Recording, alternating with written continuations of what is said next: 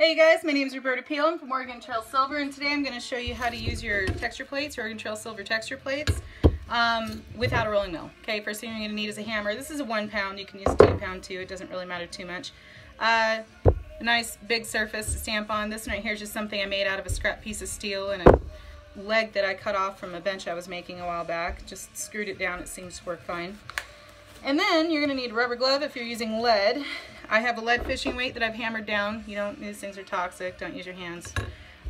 If you don't have lead available, if you're worried about using lead, I would recommend using something more like tin or another thicker sheet of whatever it is, like copper or what have you, that's already been annealed. And then you need your piece that you're going to hammer into. This is annealed. It's annealed and it's cleaned. So the first thing I'm going to do is take my metal to my transfer plate.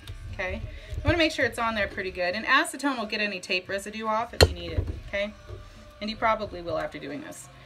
Second thing I'm going to do is take my my fishing weight. This is a lead fishing weight, again with a glove, and all I'm going to do is put it on there, and be careful with your fingers when you do this. Okay, kind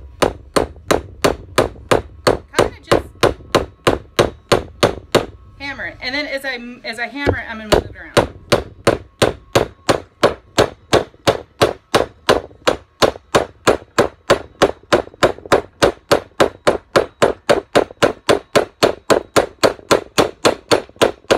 Feel free to go back over it a couple times just in case. One of the things that you can look for if you're doing a design transfer is you can actually kind of hold it a little bit at an angle, and you can see if that design is transferred on well enough for you.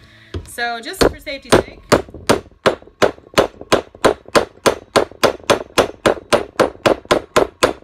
it again. There we go. Pop that off. You ready to see the magic happen? How's it look? Does it look okay? I think so. Anyhow, that is just how easy it is. Again, you don't have to use lead. You can use tin. You might be able to get away with another thick piece of metal. No big deal.